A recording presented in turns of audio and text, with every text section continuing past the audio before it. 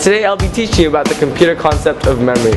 Hopefully by the end of this video, you'll be familiar with the function and usages of the hard drive, the RAM, the cache, and the register.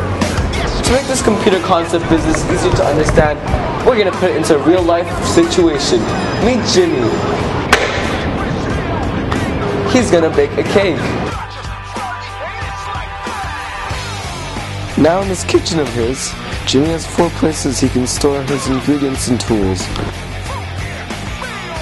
First, everything he needs in the kitchen is stored in the cupboards. Things he's going to use for the job on hand can be put on the bench. Things he's going to use often are placed on the counter, and things he's going to use constantly are held in his hands. However, his hands, though convenient, are capable of holding very little things, and thus tools and ingredients must be distributed amongst the cupboards, bench, and counter. Jimmy is starting now. Everything he needs is currently in the cupboards, so he checks his list and fetches everything he needs, placing it on the bench.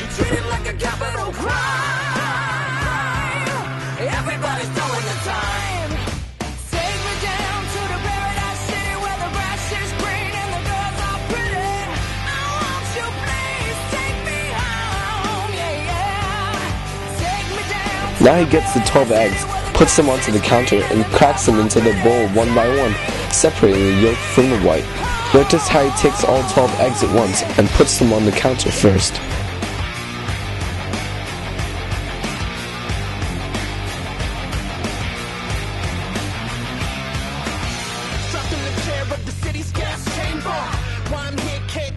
Then he adds sugar, keeping the sugar on the table as he anticipates he'll most likely need it again later.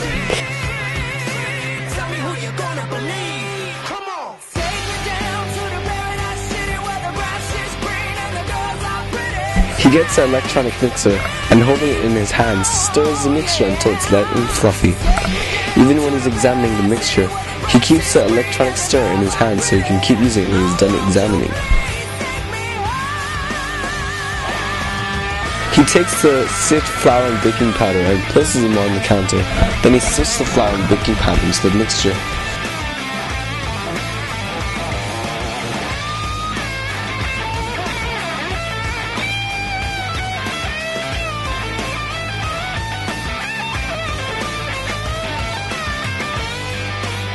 He folds the melted blusher in carefully and bakes it for 40 minutes in the pan.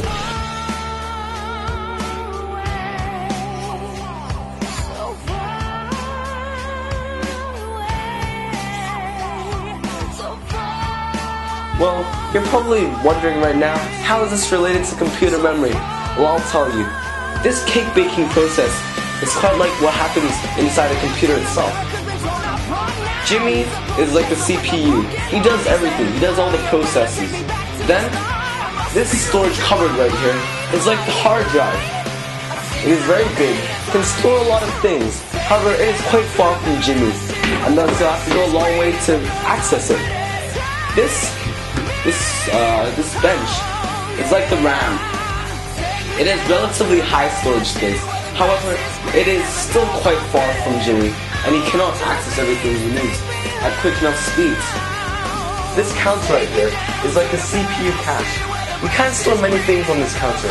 However, it is right next to the CPU, or right next to Jimmy, and thus everything he needs, everything that he puts on it, is within arm's reach, and he can access that really quickly. There's also one last place for storage, his hands. He can use anything that he uses a lot to hold in his hands.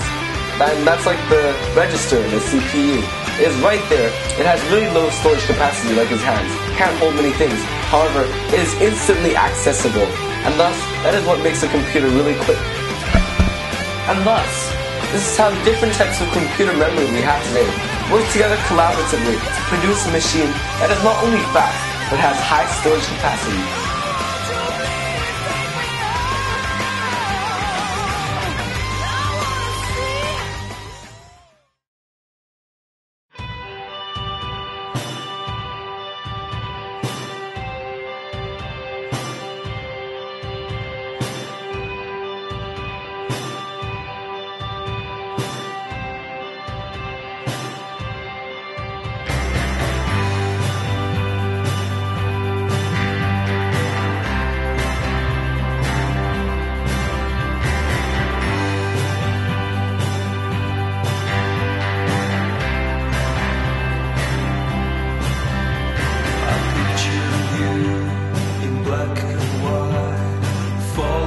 Thank